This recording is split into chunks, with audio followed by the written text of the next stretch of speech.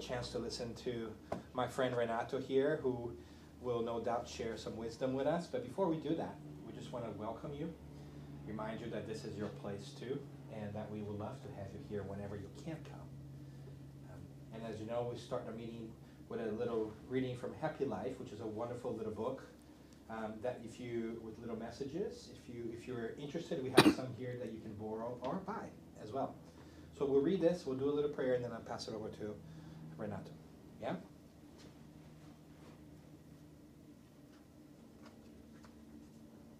Chapter 21. Love is the tonic of life. When centered on sex and the lower passions, it becomes a prison and no longer the uplifting, dignifying, and liberating sentiment that it really is. Examine your sentiments regarding love to see if they bring you peace or disharmony. By their nature, you will know if you actually love or merely desire. True love overcomes selfishness and always works on behalf of the loved one. Therefore, love without enslaving those to whom you're devoted or becoming enslaved to them. Always a great check. So I would be honored if you join me in taking a deep breath, feeling comfortable, and raising our thoughts together to our Creator in gratitude for another week that we have together, where we get to practice love. Love not only for those that we are close to and our families and who are dear to our heart, but love to ourselves as well. When we take the time to balance our thoughts and emotions, when we take time to reflect on our wishes and desires, and to measure whether the things that we are doing are the things that we think we ought to do. And love too towards others, with kindness in our hearts and our words and our actions, and our day-to-day activities, when we have a little bit more patience towards those things or those people that sometimes may set us off. So thank you, God, for giving us every single day, every new day, so that we can continue to practice love, so that you may set us free. For all that we have, we thank you, God. So be it. So thank you very much, and I give you Renato. I'd like to extend the welcome to everyone here, but everybody that will be joining me through media. And also we welcome all the spirits that they come and sit down here with us and listen to today's topic. And today's topic says, if any come to me and do not hate their own father and mother.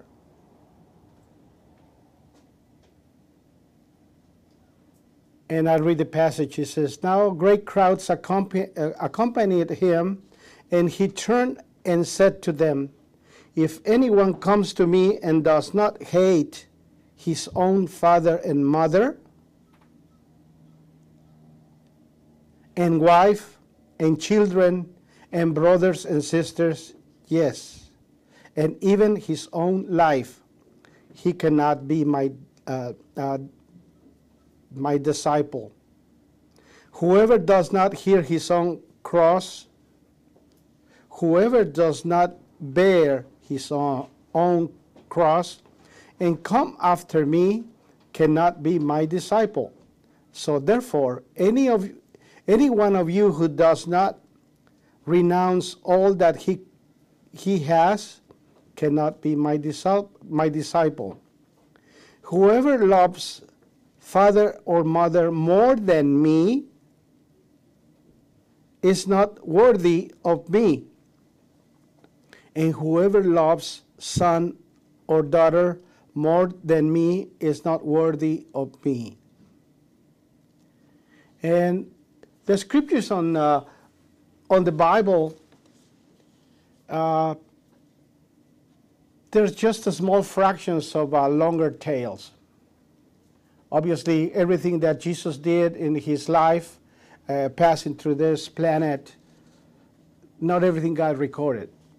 I'm very sure of he did so many more things, but they wrote it's written in the Bible actually, is something that they could capture at that time, and it's just a short version of what he did, because actually he had done so much more. And having been written after his death, since no gospel was written during his lifetime, it is possible to believe that, in this case, the gist of this thought was not properly conveyed, or, which is not less probable, the original meaning of the words may have undergone some alterations in passing from one language to another. And this is very important for us to know, because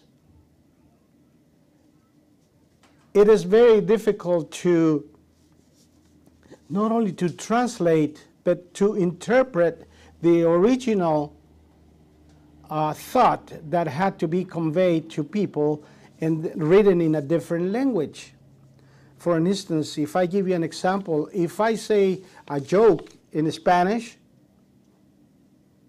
and I try to say it in English, it doesn't work. So how is this possible?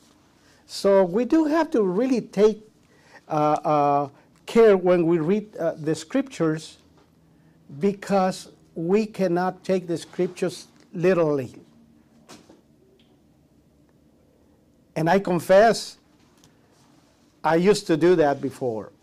And my brothers and sisters from my church, they completely take it, every single passage or every single word literal. And it doesn't work, like the joke that I was trying to, the example of the joke.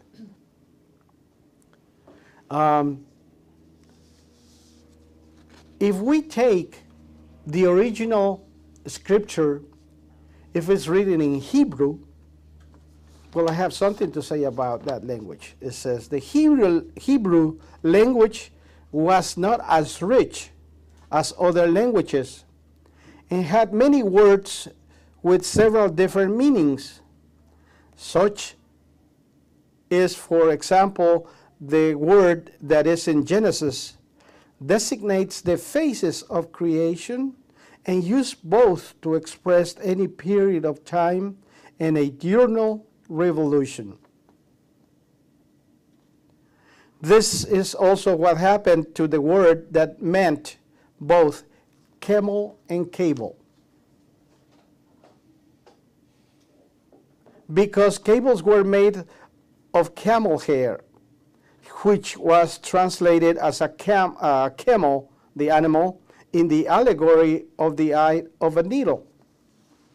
So it doesn't make sense to see in this passage that Jesus said that it's a lot easier to pass a camel through an eye of a needle than a rich man to go to heaven.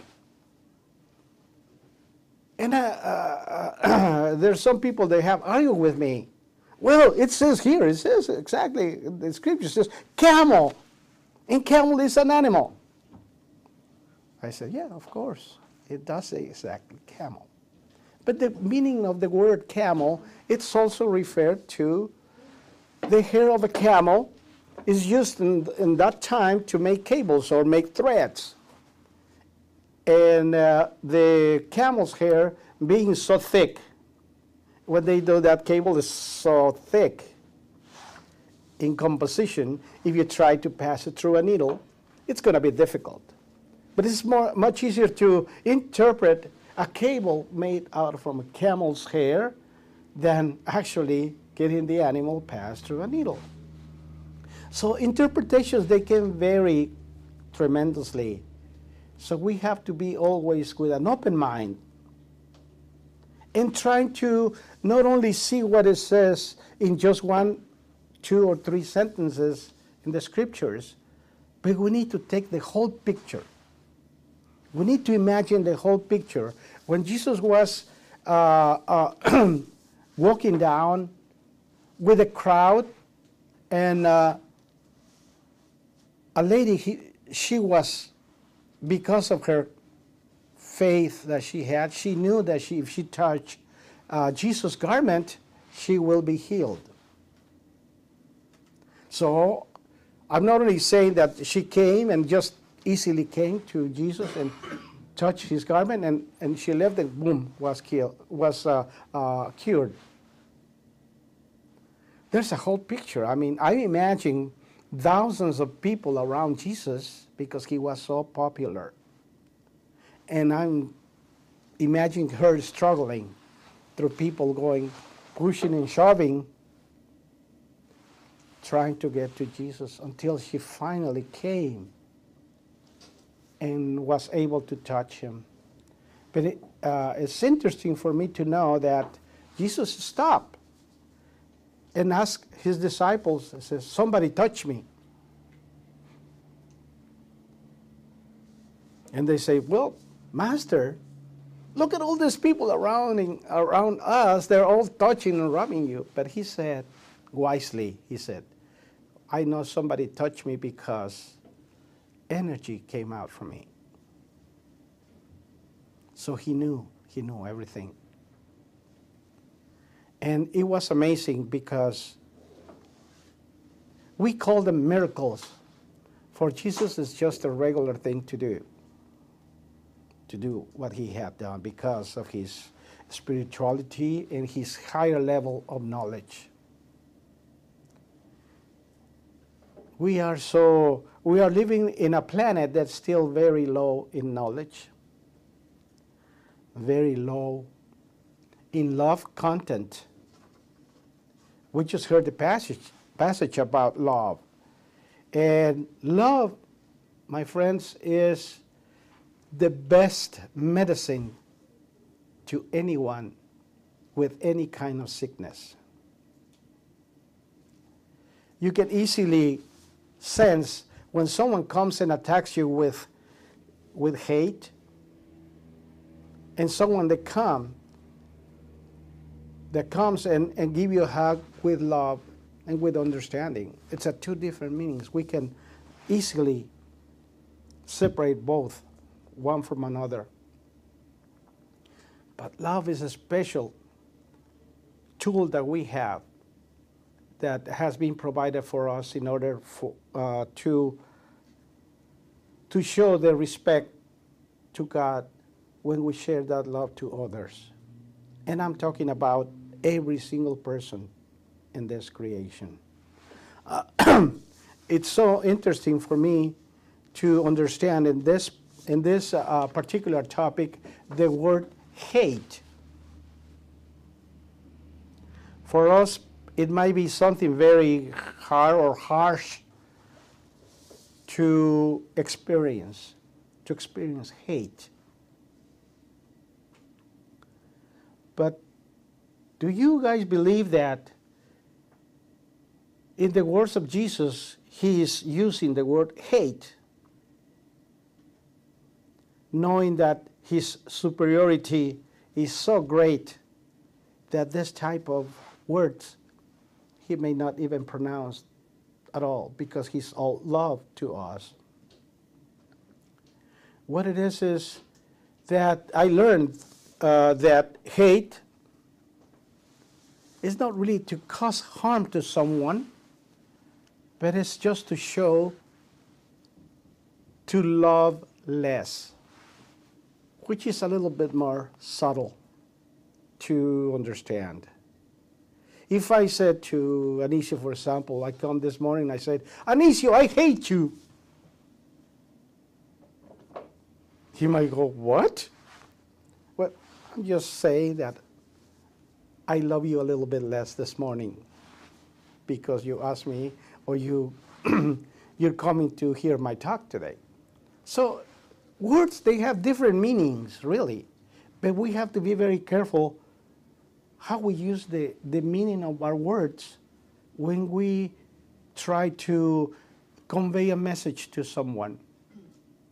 First, we need to know and take care of the tone of our voice,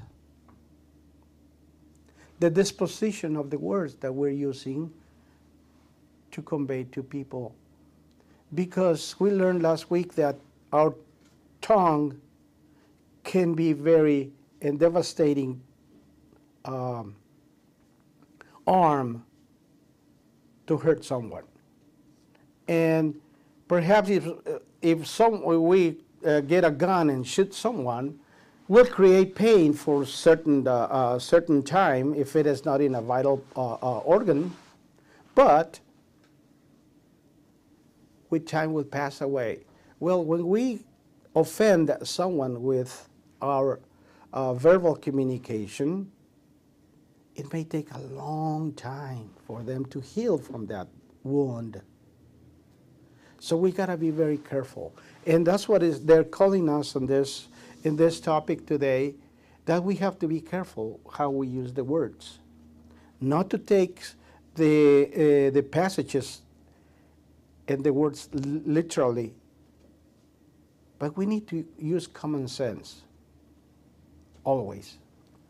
I remember that I learned in my church that we have the agency to be offended or not. If someone comes to me, and one of the sisters I remember, she was talking to people in my church about me stealing the tithing of that we collect in our church. But if I was before and I didn't have the satisfaction and the faith that I have, I would get offended. But I know for sure that I wasn't doing that, what she was saying. She is misinterpreting my way of living, which when you're called to serve, you get blessings. And since I was serving my church on that time, I was receiving blessings. And some of them, they were monetary blessings. And she interpreted those monetary blessings like I was taking the money from the church, which I wasn't. But it's up to me if I get offended or not. When we are right,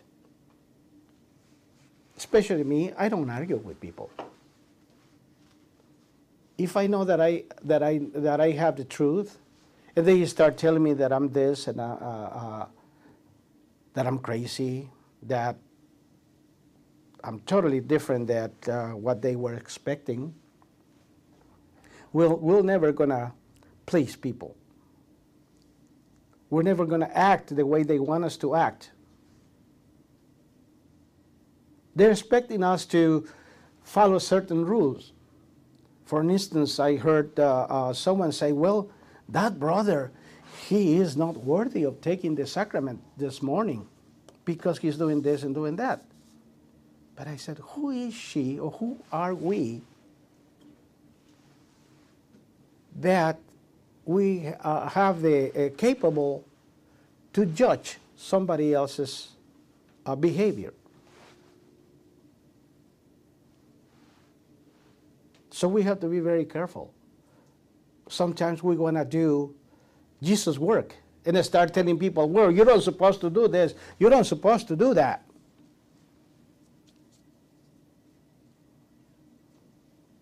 But do we know exactly the whole picture why that people they're behaving? I remember one of my friends that when I went into the first year of medical school, Now, after 50 years or more of knowing one another, we're best friends. But he told me back then, about 50 years ago, when we started going to the medical school, he says, I really hated you when I met you. And at that time, I didn't understand why he was telling me that. And I was very happy. I'm always happy. I get happy when they tell me my mistakes, when they criticize me, because I learn from that. Because maybe my way of conducting myself in the society may not be the right one. And I need to know that, because I'm thinking I'm doing the best thing or behaving the best thing I can be, but I'm not. But I cannot see that myself until somebody else tells me the way I behave, which I do really great appreciate when they say, Brother Segura, you're doing this, doing that. I don't pay attention when they said, you're doing very good. That doesn't mean anything to me. I want to know what I'm doing wrong. And that's exactly why I need to really be careful the way I behave, because we have to teach by the example, not only by saying things. If we know that we are programmed since the beginning we have to be progressing intellectually, morally, and spiritually. Those are the three bases of us to conquer happiness. Because I heard the expression a lot in my church that says, well, if you're good, you're going to go to heaven. What does that mean? And I look at the heaven and I don't see anything.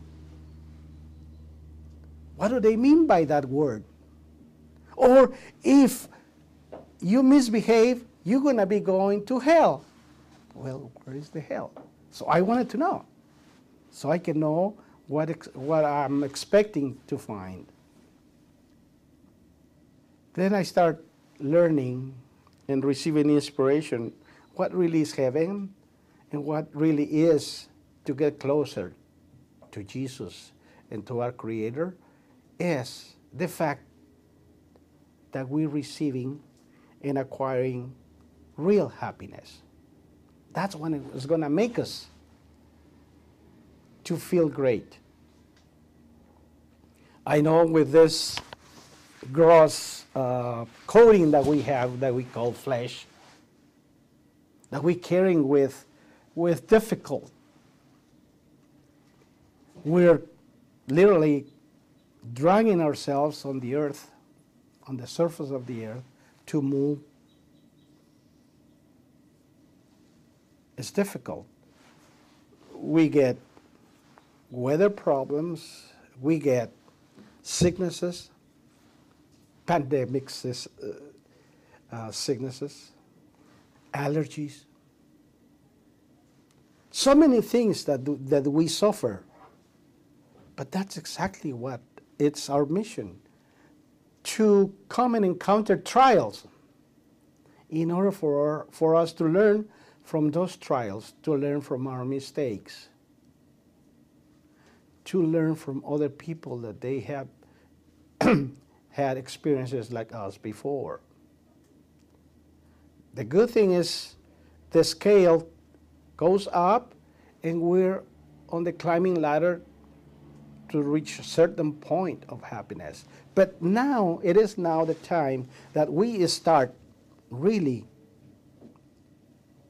pointing our scale directly to Jesus.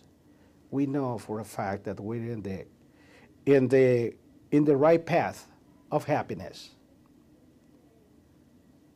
Do you think that Jesus was very happy to come to the earth and teach us and show us love,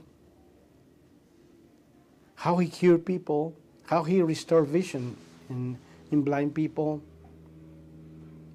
There's this passage that they brought him a sick person.